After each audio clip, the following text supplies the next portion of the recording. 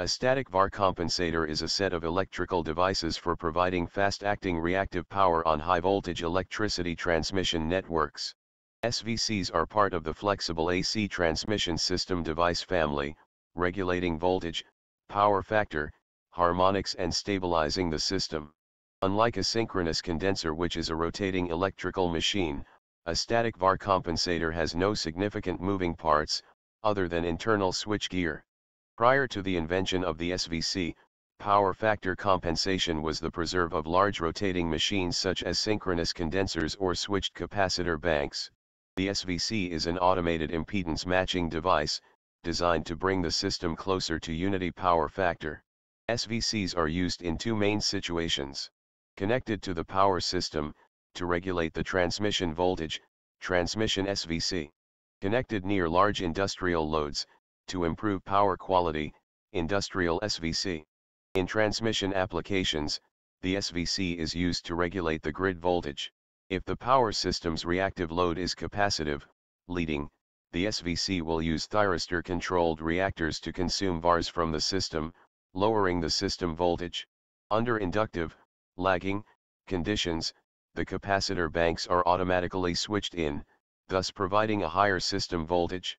By connecting the thyristor-controlled reactor, which is continuously variable, along with a capacitor bank step, the net result is continuously variable leading or lagging power.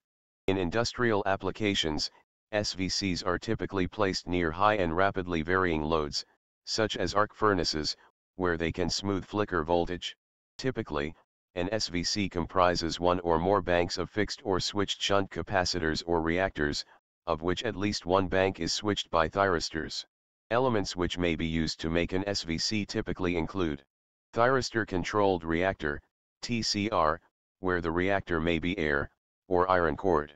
Thyristor switched capacitor, TSC. Harmonic filter, S. Mechanically switched capacitors or reactors, switched by a circuit breaker.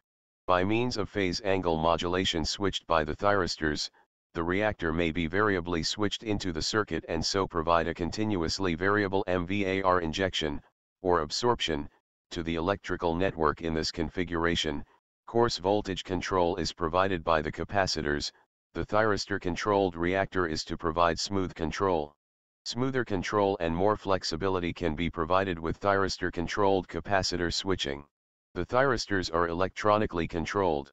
Thyristors, like all semiconductors, generate heat, and deionized water is commonly used to cool them. Chopping reactive load into the circuit in this manner injects undesirable odd-order harmonics, and so banks of high-power filters are usually provided to smooth the waveform.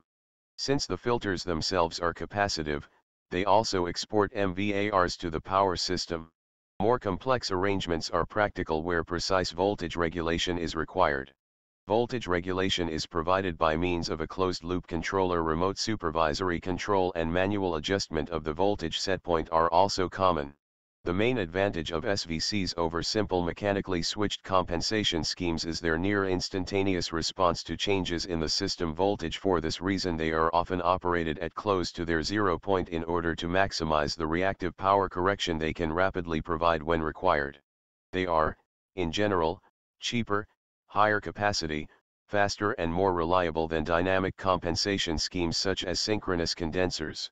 However, static VAR compensators are more expensive than mechanically switched capacitors, so many system operators use a combination of the two technologies, sometimes in the same installation, using the static VAR compensator to provide support for fast changes and the mechanically switched capacitors to provide steady-state VARs.